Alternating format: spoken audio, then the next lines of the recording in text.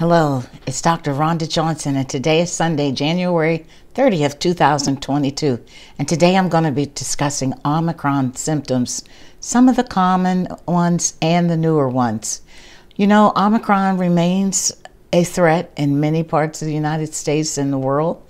The most common Omicron symptoms appear to be scratchy throat, sore throat, headache, fever, cough, muscle aches, tiredness, congestion or runny nose, croupy cough in babies, poor feeding, decreased alertness in babies and young children. And some of the newer symptoms that doctors are reporting can include night sweats, back pain, red eyes, abdominal pain, diarrhea, especially in children, stomach ache, rash on the skin, fingers, toes, mouth, and tongue lesions, particularly in children, and confusion, drowsiness, sleeping more, acting strangely in adults and children. Now, I want to say that the CDC has not listed these newer symptoms on their website, but this is what some of the doctors are reporting seeing in their office and in the emergency rooms. Now, I want to emphasize that for some people, Omicron may not act like the common cold or the flu. Certainly, many people have mild illness. Some people have no symptoms whatsoever. But here in the United States, many of our hospitals, emergency rooms, doctors' offices are overflowing with Omicron patients.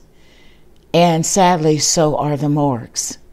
The sad truth is, among the unvaccinated, Omicron is driving the death rate here in the United States higher than last fall's Delta wave, according to the experts.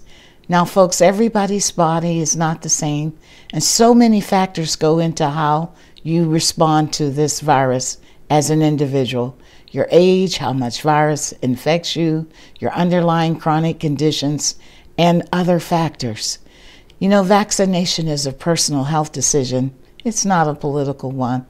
And please remember to emphasize all of these non-pharmaceutical strategies, such as to get some sunlight, take a multivitamin and mineral supplement that has supplemental vitamin D and C, appropriate for your age, wear your mask in public, wash your hands, optimize your indoor ventilation with a HEPA air filter if you can, and avoid crowded indoor places to reduce your risk of getting infected.